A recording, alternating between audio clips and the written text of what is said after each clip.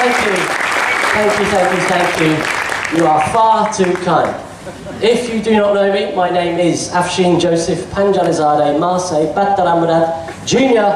the 5th. What a name. So, I'm here today to tell you a little bit of story about challenges, adversity, games, volunteering. Some of you in the room may know me as Afsheen, professional. Some people may know me on the social side as Af, and some people don't know me at all. Everybody here wears 3 masks. Everybody. The Japanese proverb says we have 3 masks. The first mask we show to the world. Everybody. You're wearing it right now. The second mask we show to our close friends and family. And the third mask we never show anyone at all. Now, to put this into social media context, our first mask is our LinkedIn page. It says, "Hello, my name's Afsheen. I'm dedicated, hardworking, and a team player. Please give me another job in April." Your second mask is your Instagram. It's your happy life, the side that you want to show your friends and family. Sometimes it's a little bit filtered, but hey, I'm hashtag loving life. And your third mask is your Facebook. It's a closed profile. You don't let anybody see it, and it's all personal to you. Now, to put these into work context, let's say your first mask is your professional mask. It says, "Hi Clayton, I appreciate your decision, but I disagree." Your second mask is saying, "Hey Lauren, how are you? What did you get up to this weekend? Great, I love your hair like that." And your third mask is the one that you don't show anyone. It's the one where you're preparing at home before work in the mirror, and you're doing your hair, and you say, "I am a strong, independent woman. I'm going to walk straight up to Sanjay today and I'll say, 'Hey, you better start respecting me. Things are going to change around here, Sanjay.'" But you never do it. So today, you're going to have to get the real me. I can't inspire you without showing you the real me. So I will take off my professional mask, put on the real me. Hello, my name's Af. I'm 31 years old. I'm from England. No hecklers.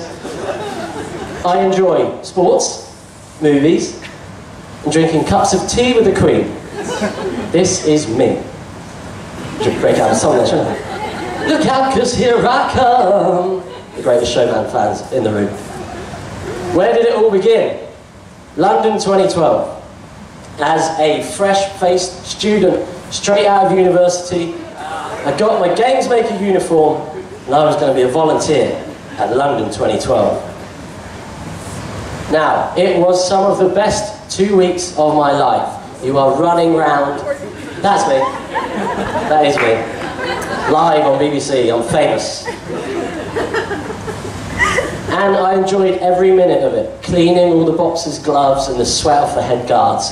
Catching the spit in the buckets. Running round, collecting the pin badges. We know how fun that is. But there was one job that I wanted to do. And I wanted to carry the flags. I wanted to carry the flags of the boxers into the ring. I thought I'd be really good at it. And after 10 days of working really hard as a volunteer, I got to carry the flag! Come on!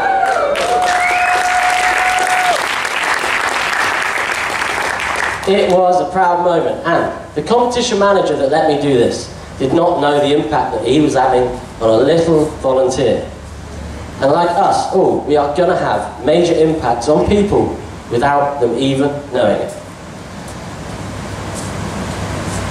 I went on, and this guy, Paul Porter, his name is, I tried to say to you today, if you think you're too small to make an impact, try sleeping with a mosquito in the room. You will make an impact. 3 years later, and a few more games, and I'd made it to Baku in Azerbaijan. I'd never even heard of the country, but I got invited. Now, who would fly 7 hours to a new country to volunteer? Some people will. Some people are desperate to work at these games like they are here in the World Games. We are doing them a favour as much as they are doing us one. And look at me again, carrying the flag. So good at it. Left leg, right leg, left leg, right leg. I am the best flag carrier out there. And here is where I met the competition manager for Rio 2016, the Olympic Games, the pinnacle. And I had to leave my apartment. I got offered a 4-month job in Rio, but I would have to leave my job to roll the dice, take a leap of faith, a gamble. Nothing arranged after the Games. My sister sent me this card: "You're off to great places. Today is your day. Your mountain is waiting to get on your way." And I made it to Rio. What a fabulous city, if we've got the Brazilians in the room today. It was great. There's lots of adventure and challenge.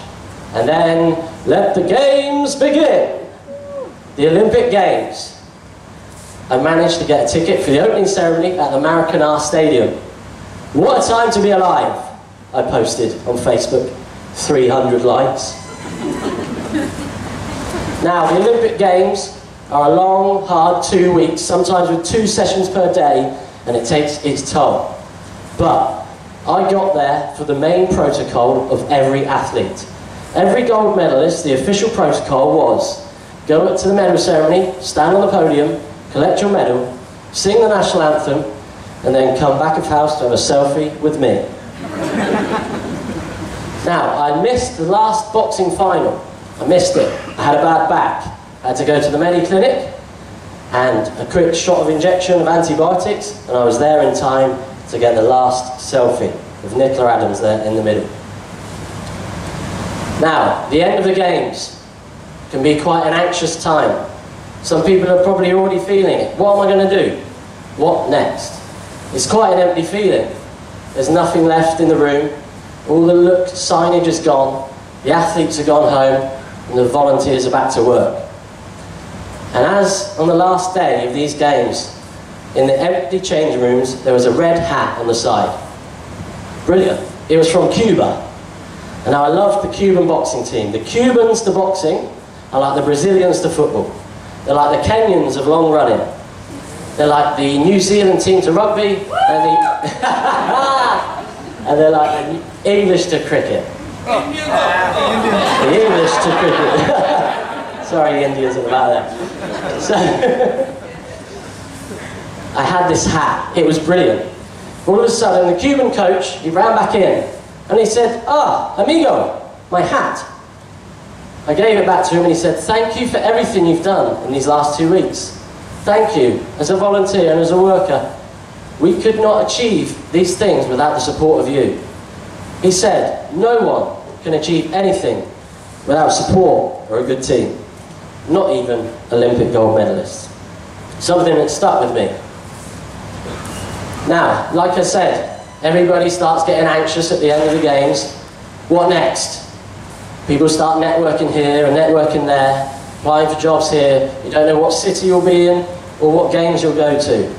But again, I'd made it to the closing ceremony at the Maracanã. I wasn't anxious. I knew what I was doing next. I was going traveling. I was going to go traveling around South America, starting in Argentina, going all the way around Brazil and Peru and everything. I had my Lonely Planet guide and I was set to go. I'm going to go get lost in South America. But first, I had 2 weeks on Copacabana Beach. Amazing. Great times, and that is, where's Jan?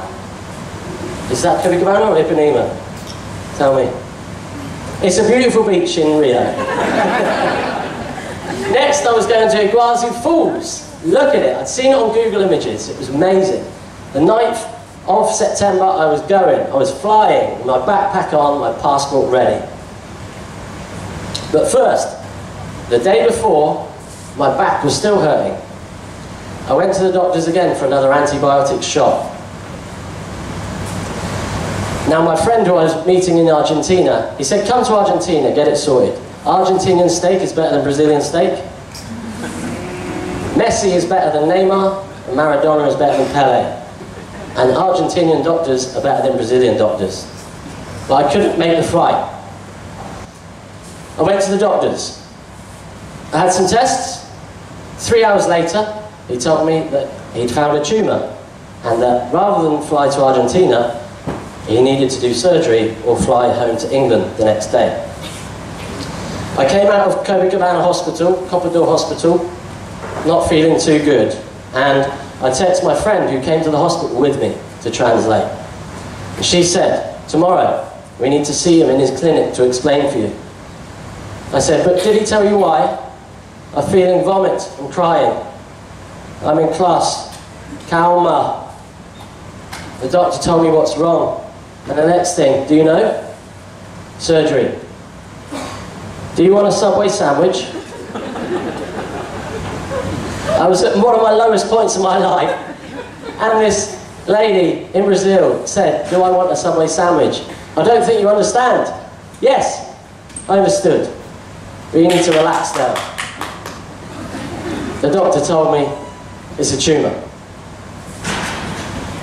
Did he tell you that? And again, we go on to the Subway sandwich. No matter the problem, you always have to eat. 9 hours later, I was on a flight back to England, to London. God save the Queen.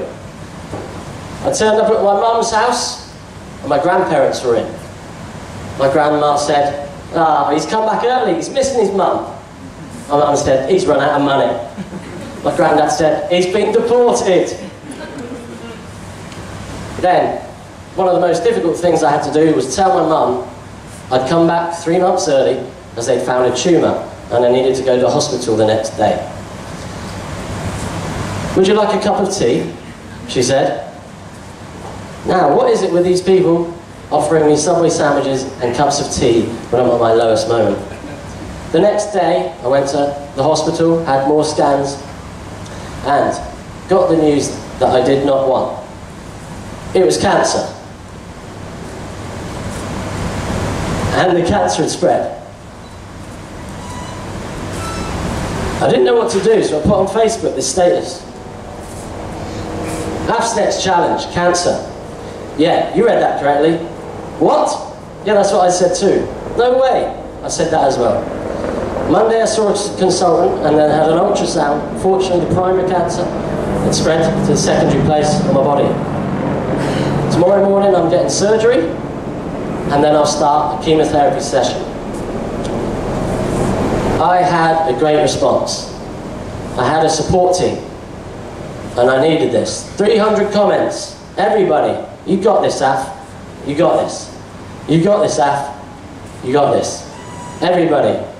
Celebrities, messaging me on Instagram. You got this, Af. Olympic gold medalists. You got this, Af. Anderson Silva, UFC champion. You got this. Adam Lallana, signed football shirt with the Liverpool team. You got this.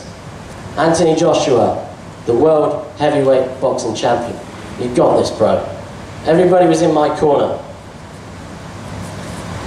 Everybody wanted to be in my corner, so I got these blue wristbands. It says on it, "You got this," and we have a laugh. And I sold thousands. I needed these people in my team and the support network around me. It is hard work. I've been quite comical at the start, and now this is where my comedy turned to kind of a tragedy. I sat for 7 hours a day for 9 weeks in a hospital. Rather than being on a beach in Rio or down at Iguazu Falls in Argentina, my plan had changed, my dreams had changed, and I lost my hair. And it was a difficult time, but we got this. I was still trying to make jokes. It is not easy. These pictures aren't nice, and my sister took these pictures to remind me of the bad times. But this is the reality. It's not easy. But 9 weeks, chemotherapy, December 12th, 2016, the first day of the rest of my life, I got the all clear. And my mum was outside the chemotherapy ward to give me that hug. We got this. Why am I telling you this today? Because we're all facing challenges behind the mask. Today is an important day for me, December 12th, I have a 5-year remission plan. I go to hospital every 3 months to have more checks and scans. But today, 2 years. I am 2 years cancer free!